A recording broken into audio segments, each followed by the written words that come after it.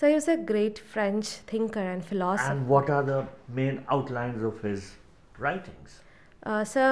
He's most famous for his theory of power and knowledge, where he So how did you relate that to Indian fiction, which is what your work is?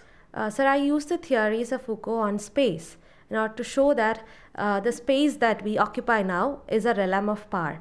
Sir, if I can quote an instance, I used Kabuliwala by Rabindranath Tagore, and there is a mention of in-laws place in two meanings. Like one, it's a prison that is imprisoned the Afghan traveler, and it's also an in-laws house, a husband's house for many. And both actually are like places of restraint for a woman and also for an Afghan traveler. All right, good.